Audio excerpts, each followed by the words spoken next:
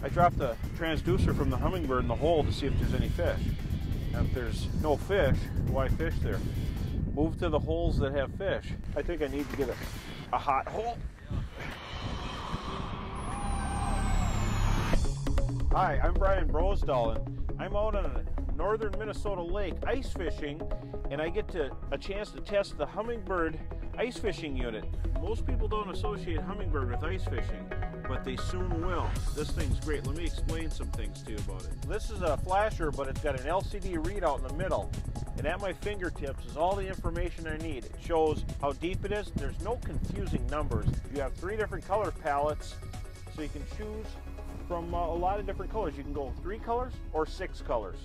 The nice thing about 6 colors is you can get real detailed. I like to see the gradual taper to smaller, blue being the smallest, red being the brightest, and all the spectrum in between. I like to see the change in the fish size and the size of the bait in the water. Everything in the water column has a size, and this helps you sort it out really fast.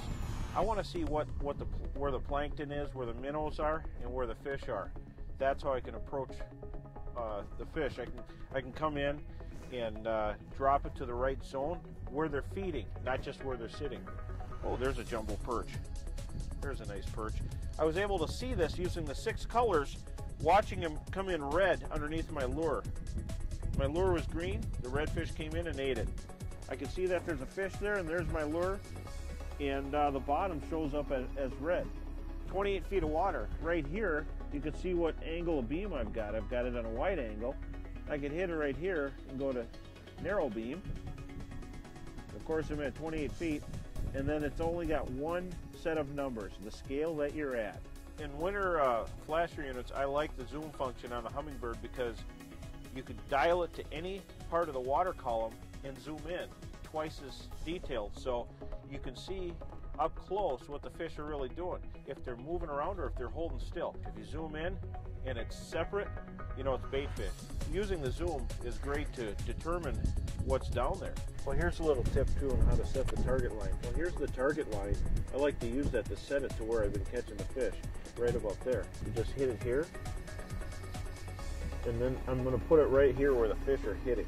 And as I'm turning it, it'll show you the depth of where the target line is. There's my target line, and I can drop my lure to it every time, so I don't disrupt the fish. Now if I go to wide beam, deep water, this is so important. You can see what's around you without drilling too many holes and disturbing them. Or you go to narrow beam and see what's right underneath you. That fish is underneath the narrow beam, he's ready to hit. There's some fish on the screen here. I got it in zoom mode so I can look at him up close. There he is. Oh, I gotta set the hooks up. Look at this flat screen. This is great for viewing in daylight. Plus the snow doesn't collect on it. That's what I like about it. Oh yeah. What a beautiful crappie. When the crappies are biting, there's a lot of different features that really help you out.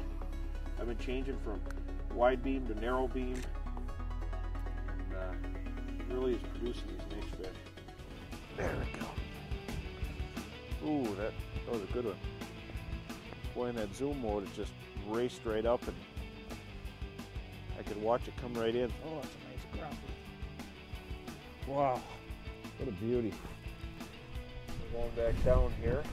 As you can see, a flat screen on a bright day like today is showing up perfect. Here it comes. See that? Coming up there to test it out. I gotcha. There, that should be good. Another nice crappie. So here they come. Well, the one underneath is coming up to hit it right there at 32. There we go. Wow. A subtle hook set is all you need. Oh, nice crappie. I'll tell you what, these are beautiful fish anywhere. Watching that on the LCD screen, I could see what depth he was at, and I could pick which ones I wanted. The ones that were down low at 36, I didn't want. I wanted the ones up higher. Those are the active ones. Man, they're hitting hard. That's the last fish. I don't need too many. You know, this Humminbird really helped me catch some nice fish today. You should go out and get a Humminbird as soon as possible. It'll help you have success like this.